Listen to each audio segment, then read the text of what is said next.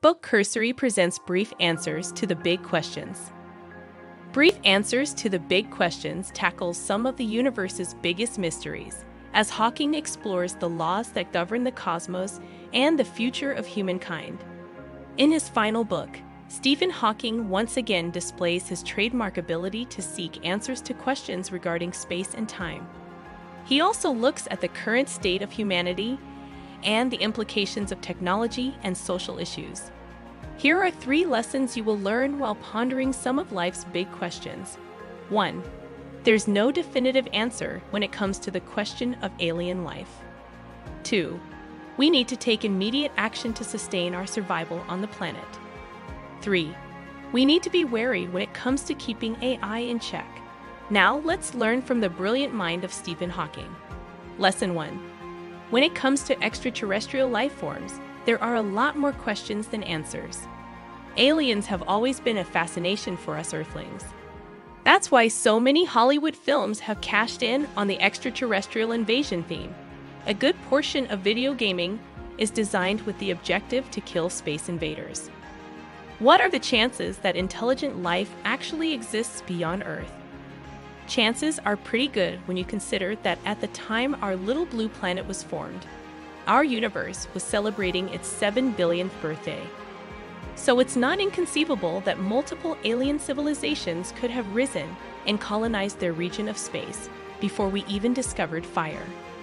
It's even more of a possibility when you consider that approximately 20% of all stars have planets that fall into what's referred to as the Goldilocks zone.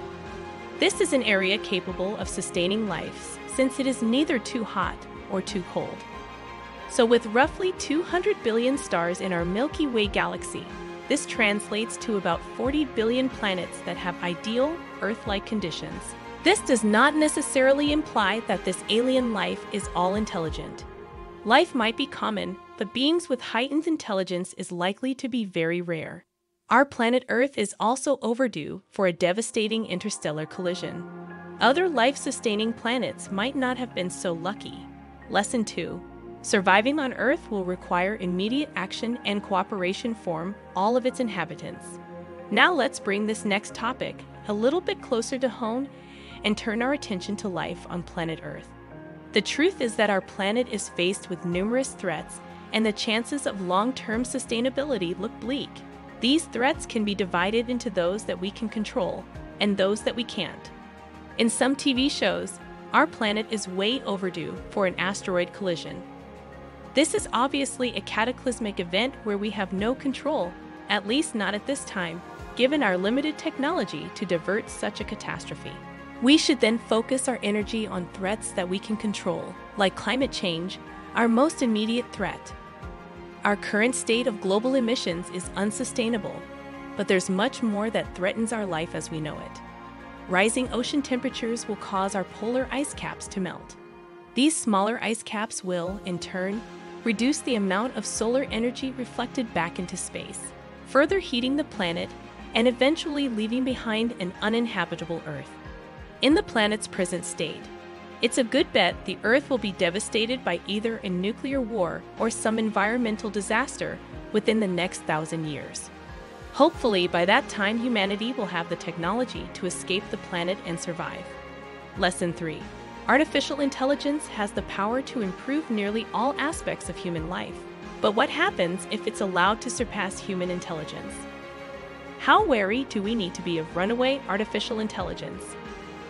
Can artificial intelligence eventually outsmart us? There's a story that echoes all too real. People asked a computer, "Is there a God?" And the computer responded, "There is now," and fused the plug. Recent artificial intelligence landmarks, such as self-driving cars or computers winning at the game of Go, are only a few signs of what is in store as enormous levels of investment are pouring into this technology. There's actually a law, Moore's Law, which suggests that computers can double their speed and capacity about every 18 months. If Moore's Law continues to pace this way, artificial intelligence may surpass human intelligence within this current century. That could make the possibility of a self-aware Skynet scenario all too real. At least we as humans are aware of this danger, which is encouraging news. In 2015, Stephen Hawking, Elon Musk, and several other artificial intelligence experts signed an open letter on artificial intelligence, calling for serious research into its impact on society. And now, artificial intelligence ethics is a quickly growing field of academic study. Let's just hope it grows faster than artificial intelligence capability to advance. We must ensure machines will always be in the service of humans and not the other way around.